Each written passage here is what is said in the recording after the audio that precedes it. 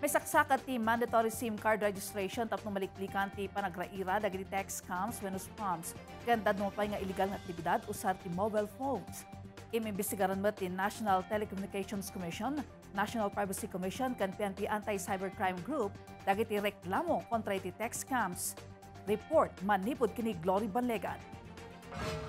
Nakapasan iti committee level iti kamara tigakat alintag para iti pan nakairehistro ti amin a subscriber identity module wenno SIM card dagiti mobile phones users.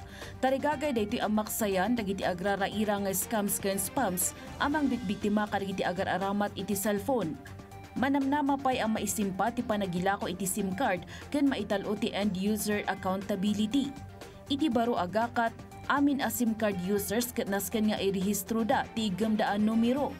Adanto ti listaan ti amin a public telecommunications entity iti amin a subscriber da.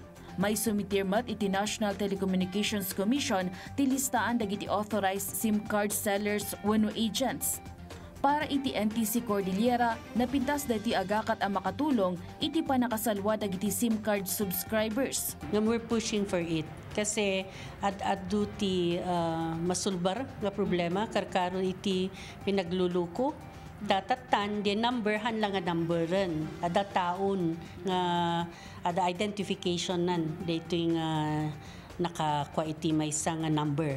Gaputan na lokay ti panaglako iti SIM card iti pagilyan, dua aging katalo ti SIM card ti maysa a subscriber.